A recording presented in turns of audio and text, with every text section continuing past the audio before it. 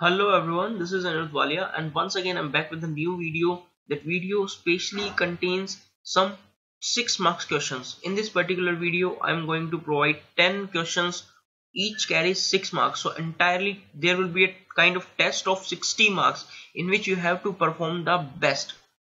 आपको अपना best provide करना है. इस पर्टिकुलर वीडियो में मैं आपको 6 मार्क क्वेश्चंस प्रोवाइड करने जा रहा हूं that are important for your class 12th examinations. As you are requested to me कि सर भैया आपको 4 मार्क्स वाले 6 मार्क्स क्वेश्चन हमें ज्यादा प्रैक्टिस करवाओ.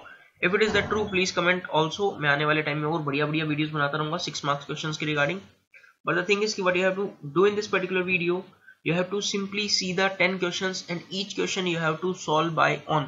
First of all you have to solve by own. After that I'll provide the solution of that particular question.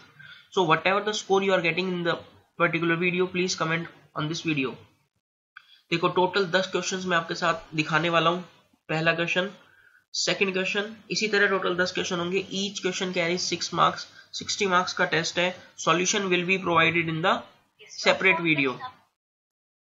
This is the third question. Show that the cone of the greatest volume which can be inscribed in a given sphere in such a way that 3 times altitude and twice the diameter of the sphere.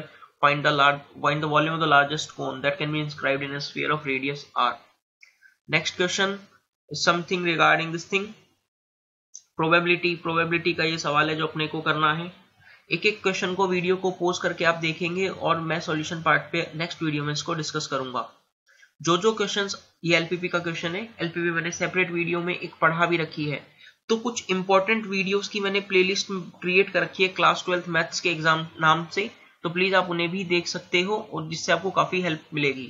बोलो आप लोगों को यहां तक बात clear? तो LPP बहुत अच्छे से पढ़ा रखा है उस पर्टिकुलर वीडियो में. देखो जैसे ये है कि show that the lines this and this are coplanar. Also find the equation of the plane containing these lines. Vector 3D भैया इंपॉर्टेंट है. ये फंक्शन रिलेशन से क्वेश्चन आता रहता है. अगेन ये क्वेश्चंस भी आपको अपने लेवल पे एक बार खुद से सॉल्व करना है. Now this is some integration question and this area bounded were like questions. इन दोनों क्वेश्चंस को अपने को फटाफट से सॉल्व करना है. आंसर और सॉल्यूशन पार्ट में नेक्स्ट वीडियो में डिस्कस करूंगा. जो क्वेश्चंस आप कहेंगे कि सर ये क्वेश्चंस आप डिस्कस कर दीजिए, वो क्वेश्चंस मैं यहाँ पे डिस्कस कर रहा हूँ.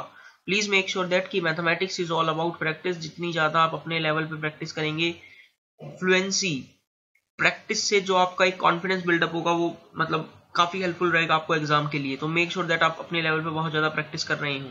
ठीक है प्यारे बच्चों, तो अगली वीडियो में मिलेंगे. जो क्वेश्चंस नहीं आते प्लीज कमेंट करके बताओ. और यदि आपने सारे क्वेश्चंस को सॉल्व कर लिए तो please mention your comment score.